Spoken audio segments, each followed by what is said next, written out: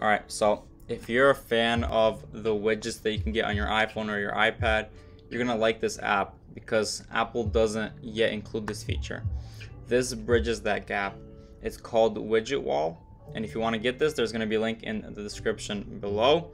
To get it, you're going to want a subscription to Set App, and a subscription to Set App, it's like 10 bucks a month, and you get a bunch of apps for free.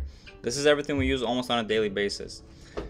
Here from Set App, I'm recording, screen recording on an app called CleanShot X, which I got on Set App.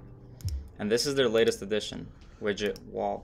It's very simple so far, but I'm excited because it's only version 1.0. So like the potential, it's only up.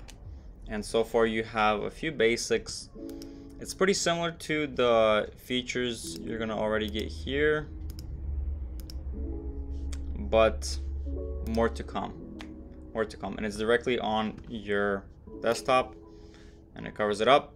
Stay tuned. I hope you appreciate the introduction to this. It's called WidgetWall. Peace.